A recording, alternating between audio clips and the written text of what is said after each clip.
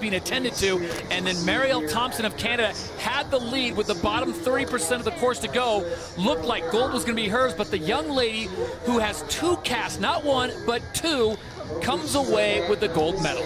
Absolutely a gritty performance by Marte Gjefsen. Let's go back and take a look at the top.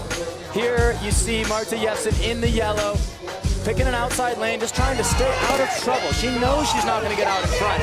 She just wants to steer clear and wait for her chance to make a pass. But as you can see, Sonia Lloydie just getting into trouble all by herself, going right over her tips. Tough break for her and taking advantage. There you see Marte Gjefsen in the yellow, looking a little ragged there over the camel bumps and opening the door for Marielle Thompson of Canada, who quickly self-destructs into the first corner. Tough to see what happened exactly there. Marte Gjefsen down on her hip, somehow recovers and maintains the lead. Big, beautiful flight by both Norwegians, 1-2. Incredible performance by Marte Gjefsen. The 22-year-old out of Lillehammer, Norway, gets the win, and she is now down in the corral on her back with Jamie Little.